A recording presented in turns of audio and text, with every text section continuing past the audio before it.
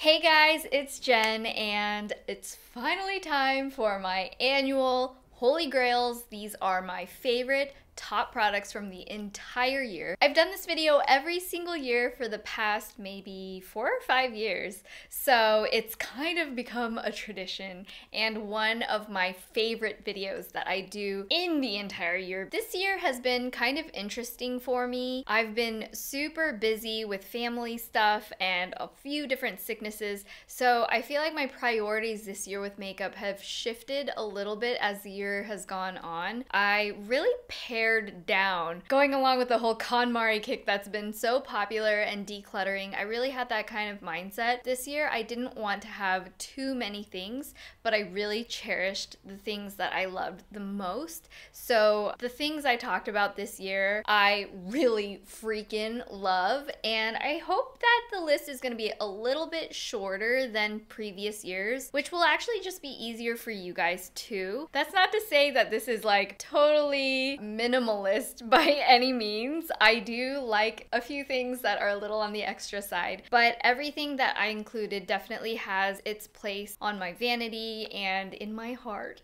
So I really hope you guys enjoy. I'm going to start with foundations. If I'm going to be completely honest, I have been skipping primer, which is so out of character for me, but I actually found technically a foundation combo that I've just been so obsessed with, and it looks so good and lasts so long when I'm not wearing primer. I don't know why that is. Sometimes when I wear primer, it'll ball up and get kind of weird. So I just cut that section out, and I've been really loving it, and it works even better for like my mom on the go minimalist kind of lifestyle. So the first one I wanted to talk about is my favorite full coverage this year. This is the Lancome Teint Idole Ultra Wear. This has SPF of 15, and this is a shade that I usually fit more in the colder months when I get less sun. It's my shade, but a little bit more on the lighter side. This is 270 Bisque Warm, and this is my favorite when I want to go and look really nice for like a red carpet, a nice event.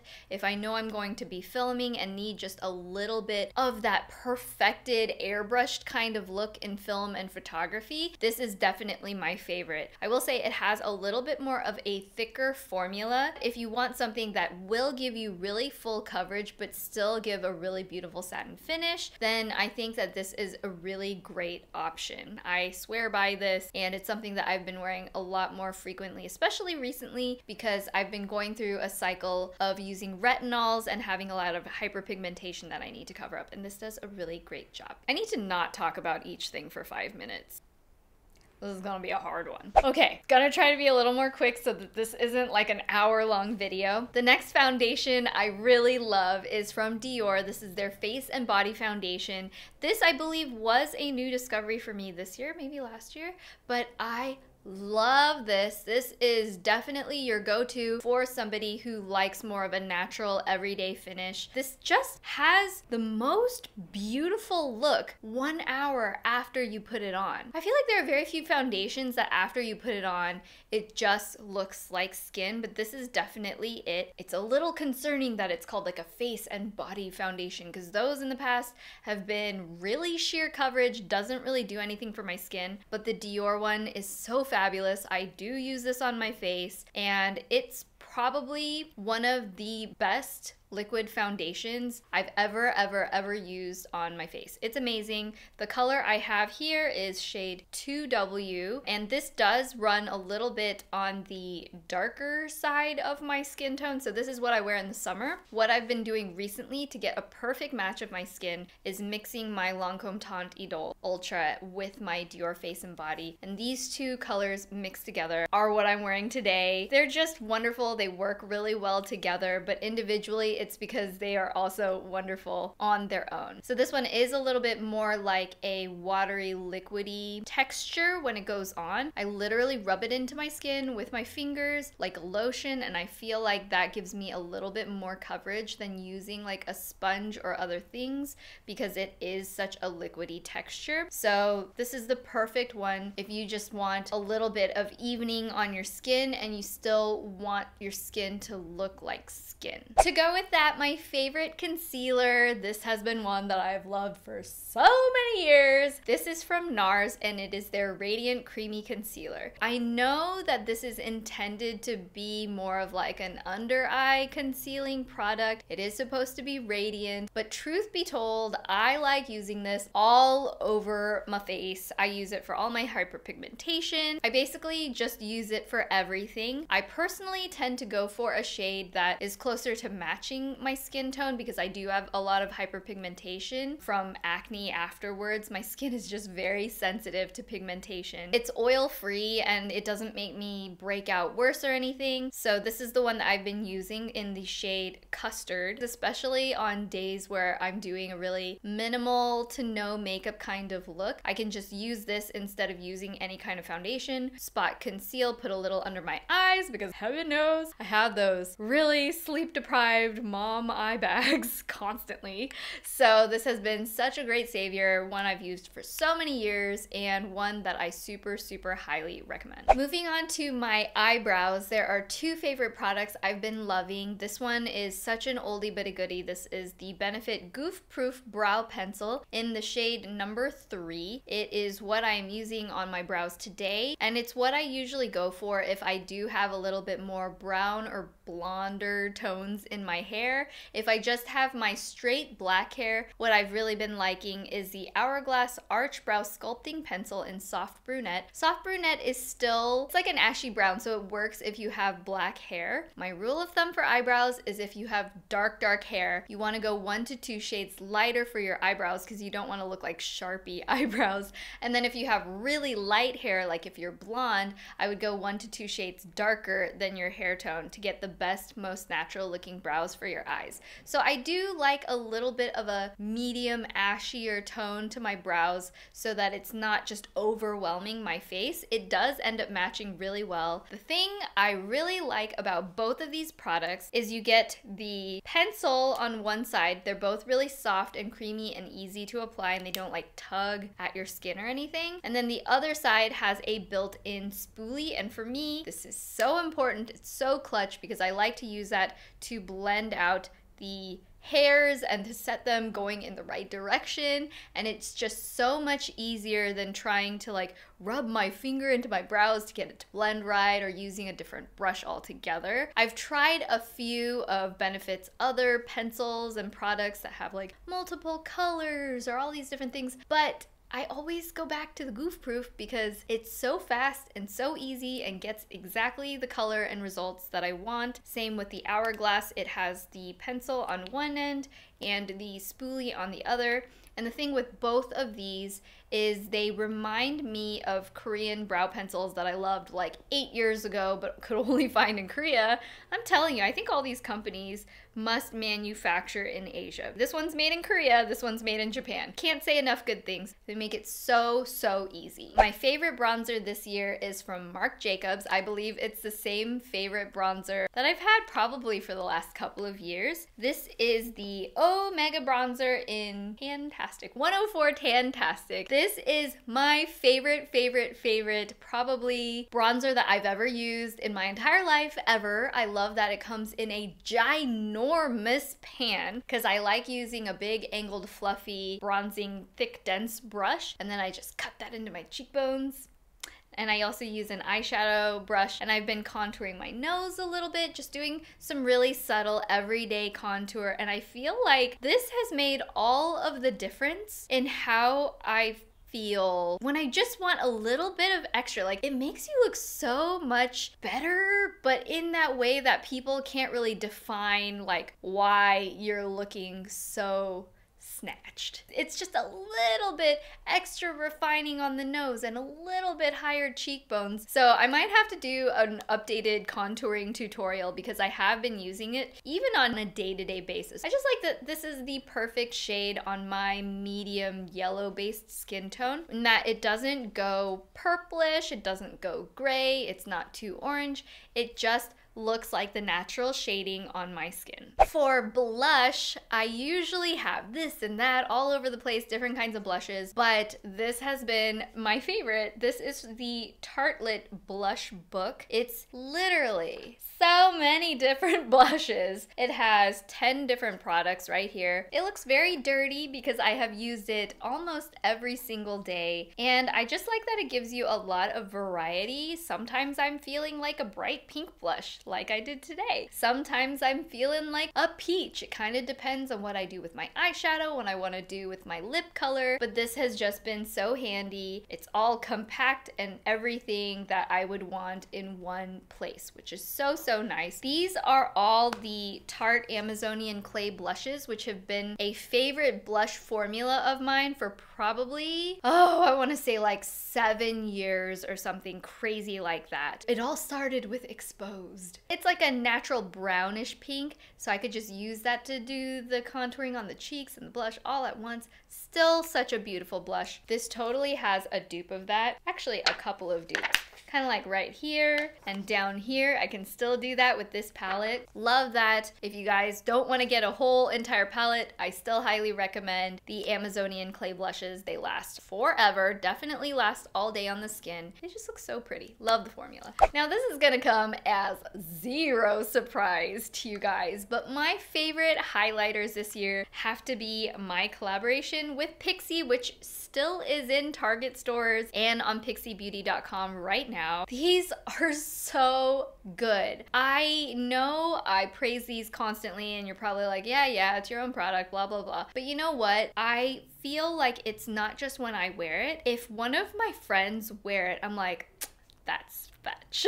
Or, oh, you're wearing Wednesdays, aren't you? Because it just has a beautiful glow on their cheeks. You only need a little bit and it just pops off the skin. There's something about it that makes you look so healthy. But the thing is, it's not all glittery where it looks like you're trying to be 12 years old.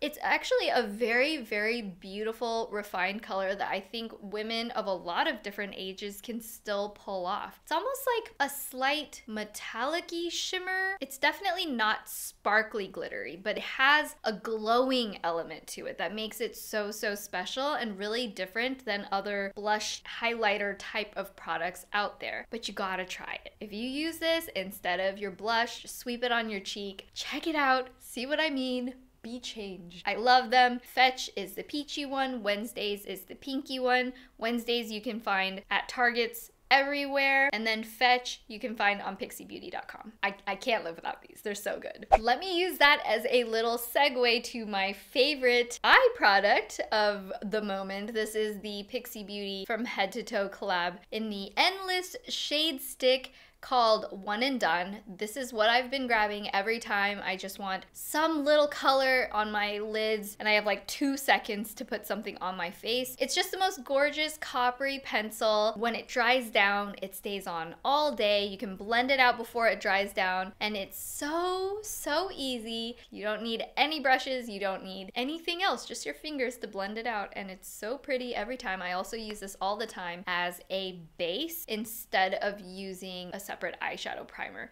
So if I just whip this on my eyes, blend it out a little, and then use a powder shadow on top, it makes those colors really pop and stay on all day. This you can also find at Target. Speaking of eyes, I have 2 favorite eyeshadow palettes that I have been using so much this year for my everyday neutral kind of looks. I went a little bit luxe. This is from Pat McGrath. It's the eyeshadow I'm wearing on my eyes today. It's been very festive throughout the holidays, but it just has the perfect brown tones to wear on an everyday basis. This is the Mothership 6 palette. This is definitely going to be a splurgy, high-end kind of product, but more than maybe any other brand, this makes me really feel like every time I wear it, I'm never disappointed in the formula. The pans are actually like really big sized individually, and the colors are so good. They're so good, you guys. My favorite shade in this palette is this little beauty in the corner. I am wearing this on the center part of my eyelids today,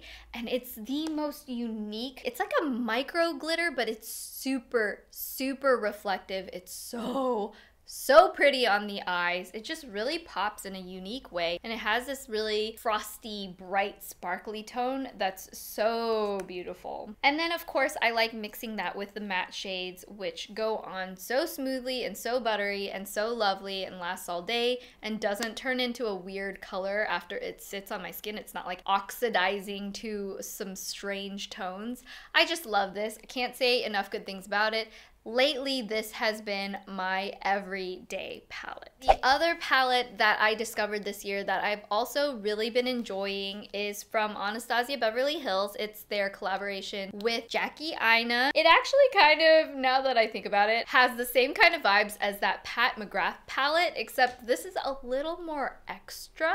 There are more shades in this palette. They're a little bit smaller, but there are a few ones that are really unique and interesting. I love this color Trust Issues, just like the most beautiful bright gold tone. It looks so good once it's on your skin, especially on the inner corners. It just pops in a really beautiful golden way. And then there are a little bit more brighter tones that are pinks and purples if you want to do something a little more spicy. There's a lot of variation if you want to do something a little bit more smoky, but it generally does have that warmer brown kind of undertone and everything, and it looks really good with all of these like fall winter vibes that I've been feeling, you know, like the cinnamony, warm hot chocolate kind of vibe. Now that we've been talking about the eyes, I feel like I absolutely have to talk about my favorite eyeliner at the moment. This is from Benefit Cosmetics. With liquid eyeliners, I really hop around from brand to brand. I'm not like hyper brand loyal, but this, I was very happily surprised at how beautiful and good and how black it is. This is the Roller Liner eyeliner, and I find it to be very waterproof, very opaque. The clincher for me is that it is so easy to apply. The tip of this eyeliner is a longer felt tip, but I think the thing that makes it different is it has a hyper flexible tip. It's very soft. It's not overly hard where it skips and makes a lot of mistakes. I feel like it writes a lot more like a paintbrush. It works so well, especially when I'm using false lashes, and it makes the eyeliner go on very quickly, which is, of course, my highest priority. For mascara, there are a few different ones that I have been using regularly, especially lately, but I feel like my Holy Grail video of 2019, I have to give it to the one I discovered this year, which is Voluminous Lash Paradise from L'Oreal. This is the waterproof version, and I think that this is probably my new favorite over-the-counter drugstore kind of waterproof mascara that works for monolids, which is such a mouthful, but if you guys are monolided out there and you have straight downward pointing lashes, which can happen to anyone whether you have hooded lids or not, this holds your lash curl. It works so well. So I have to give it up. I'm so grateful for any kind of drugstore mascaras that do a really good job of that, because I feel like a lot of the ones that I end up loving that do work really well sometimes are these $20, $30 mascaras, and considering how frequently you have to buy one, that can get really expensive. With certain things that I put on my face, I'll go high-end always, but when it comes to mascara, I feel like you can get a really equivalent product at the drugstore. For lips, I have a couple different categories because these are all different types of products. If I'm gonna be talking about a traditional lipstick, the kind of lipsticks that I personally love are ones that are very buttery and hydrating, don't have the kind of scent that is going to distract me, but the YSL ones, they have amazing scents. It's a little bit like mango watermelon-y. It's really delightful, but I just really want moisture on my lips. I want my lips to feel very plush and hydrated and not get dry over time, but still impart a little bit of color. This is one of my very favorites. It's actually probably like an upgraded version of one that I liked several years ago, but it is the YSL Volupte Tint in Balm in the shade number 1. This is a very natural, everyday, my lips but better. So I was hanging out here editing the video and I realized that this is the moment where my video cut. I lost a big chunk of what I had recorded, and so I just wanted to fill in the gaps here because otherwise it's just a weird jump transition where I'm talking in the middle of one product and then hopping to the middle of another one. So just letting you know that the YSL lipstick that I super loved is the bullet-shaped lipstick of my 3 favorite types of lipstick. Super love that. It's a really great MLBB, great for every day if you like a more hydrating feel. And then that brings me to my second type of favorite lipstick, which is Urban Decay's Vice Lip Chemistry, which is more of a lip tint product. It's almost like a creamy gel feel to it, but when it sits on your lips, it kind of adjusts and brings out a nice orangey, natural, warm color to your lips. I think it just looks super healthy. It's really, really flattering on my skin tone. I specifically like the color Streak because it's really, really pretty if you do have more yellow undertones. It just looks like a really natural everyday color as well. So I think that brings me enough up to date where I can continue talking in the video. So sorry for the technical difficulties. I like having just a really juicy, natural orangey tint to my lips that's a little bit faded at the edges. It just looks really like bright, summery, almost like you sucked on a popsicle, but the popsicle happens to be the most beautiful, natural color on your lips instead of just like bright red. This is my favorite out of all of the lip tints that I've been really into. This is actually really similar to Benefit's Cha Cha tint. They're both amazing products, but this is the one that I have been using the most this year. And then thirdly, my favorite category of lipsticks I've been liking has been the liquid lipstick that is matte. So this is what I use when I want something to stay on my lips all day. These tend to be a little bit more on the drying side, but I find that they're actually way less maintenance because you never have to touch them up if you get a really good one. Then my favorite that I've been using recently has been from Pixi. They have a few colors that I've been very much into, but I like that these aren't super, super drying feeling on my lips. They do feel a little bit more plush than other brands of liquid lipsticks. And this is one of my favorite natural everyday kind of shades. This is called Au Naturel. I guess basically my favorite lipsticks just show that I like being pretty low maintenance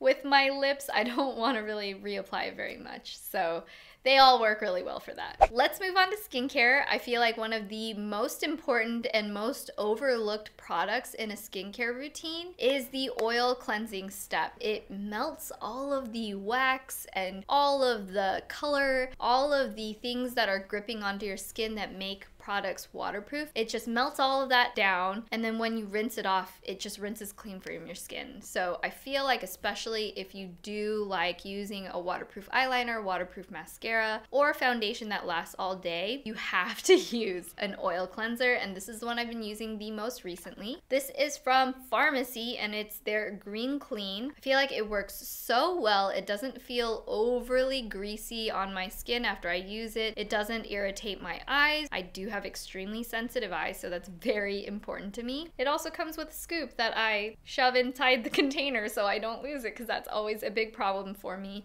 But I really love it, been using it for the majority of this year, and it has still like a ton left. This is a gigantic container. It's gonna last me forever because you only need a tiny bit of it, and it works so well to get a whole entire face clean. The next part of my skincare that is so important are the actives. When I'm talking about actives, it's the products that you want to really go deep into your skin to actually change it somehow, to make it appear better or do something to your skin to improve it. I'm kind of at a point in my life where I've tried a lot of different potions and lotions and serums and all kinds of things on my skin, and there really are only 2 things that are going to make a dramatic impact on your skin when it comes to acne, pigmentation, and anti-aging. The first one is vitamin C. Everybody, I feel like, should be using a vitamin C serum in their routine. I think my first vitamin C ever was a Mario Badescu one, And that was such a shocking experience for me because I had never really seen my hyperpigmentation spots actually fade within a week. They didn't fade completely, but the fact that it actually changed instead of just having to wait, you know, 3, 4, 5 months for them to go away, I was actually seeing like visible results. So my favorite, this is a little bit of a splurgy vitamin C, but if you've done your research on vitamin C serums, I have to say SkinCeuticals is probably at the very top of everyone's list, and anybody who's tried it is like, wow, like it works so well. So if you have the cash to pony up, I definitely think that you want to splurge on a stronger vitamin C product that has a really good record of working well. This one that I used is the SkinCeuticals C+ AHA. It has 15% L-ascorbic acid plus 10% mixed hydroxy acids. So if you have extremely sensitive skin, then I would go for the C+ ferulic acid, which will be a lot more gentle on your skin. But for me, I really wanted something that would not only help the pigmentation, I wanted to improve the texture of my skin as well at the same time. So the exfoliating elements really did it for me. I'm not saying you have to use this one. You can do your own research. Highly recommend always using a vitamin C. The second active that I think is, again, one of the only skincare ingredients that will actually make a difference in the anti-aging nature of your skin is retinol. Despite what you may hear on any kind of packaging, anti-aging, this and that, it's just vitamin C and retinol, you guys. Everything else is like going to help it a little bit here and there. It might make you slightly more glowy or whatever, but it's all temporary. Just vitamin C and retinol, that's all that matters. My retinol that I've been using is also SkinCeuticals because my esthetician Olga Lorenzen, she is the one that had me use this, and this is, again, your fancier retinol, but that doesn't mean you have to use a fancy retinol, but this is the fancy retinol I have been using currently. It's been really making lots of changes in my skin. I actually had one of my friends, she doesn't live right near me, but she did ask me via the internet if I'd been using Botox, and I'm like, no girl, I'm just using this retinol, and it's working so well, it's making my wrinkles go backwards. It's making them go back and flatten into my skin. There are definitely all different levels of retinol that you can check out in terms of things that are strong but a more drugstore price point. Different is now over the counter. It's something I've used in the past for my acne. It does work very well. There are so many different retinol products on the market, and I highly recommend if you're interested in anti-acne or anti-aging to check it out, do your research on it. I will do a video talking all about retinols and my experience with them in a video very soon, so if you guys want to see that, let me know in the comments. Let me know if there are any skincare actives you have questions about, and I'll try to answer as many questions as I can. And then after my actives in my skincare routine, I of course need to moisturize every single day, and the ones I have been using for daytime and nighttime have been from my esthetician Olga Lorenzen. These are fantastic products. They do not make me break out at all, and it's really helped my skin to rebalance itself. And that is because the Weightless Moisturizer is a completely oil-free moisturizer, and it's still very hydrating. So this is what I use during the daytime, and then at nighttime I do use something slightly more richer, but also still does not make me break out. This is the Nighttime Skin Quencher. So I love using both of those, and honestly, if there are days where I know I'm going to be wearing a lot of makeup all day and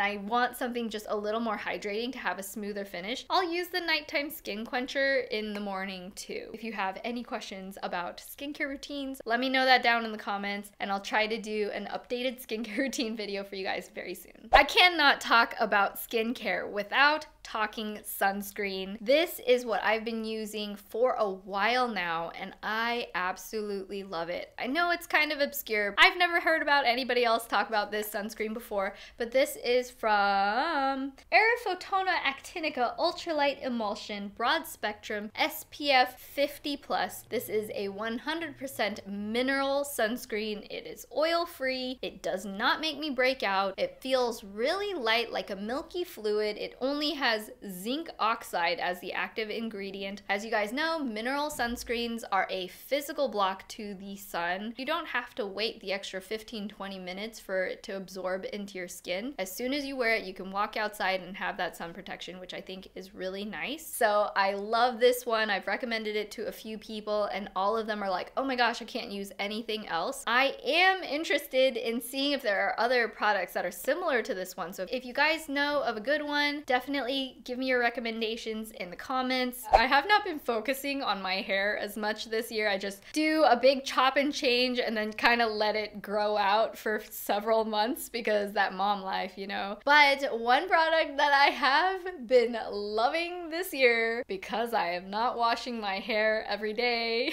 is a new favorite dry shampoo. I say this in the warmest way possible, but it has a little bit of like hippy dippy packaging. This is by Fat and the Moon and is their lavender and cocoa dry shampoo. What I love about this is if you have dark colored hair, this looks so good. It absorbs all of the oils from your hair, but because it's based with a cocoa powder, this is actually a brown powder. So when you put it into your hair, you don't have that white cast. I will say I've tried so many different kinds of spray dry shampoo and it's just not my favorite. I feel like it doesn't work as well as powder-based products, and there are a lot of other filler ingredients that they put in there to sort of make it a liquid in the can to force it to come out. Gives it this effect that when it's in your hair, it feels really thick and sticky. There's like a tackiness to it that I really hate. I just like my hair to feel like hair. I don't like feeling like there's any products. I don't like it to feel crunchy or hard, and powder dry shampoos don't do that. It's also recyclable and cruelty-free, and it's healthy for your hair to use. So this has gotten me through on the days where I cannot wash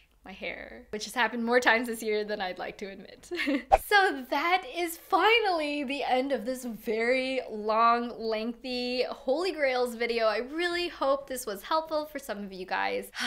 It's a lot to go through all of those products, but if you did enjoy it, I would really appreciate it if you would hit that thumbs up button, subscribe if you want to see more of my videos, and I just really love you guys, and I'm so thankful that you're still watching and tuning in and finding some value in me reviewing all the nitty-gritty details of every single product.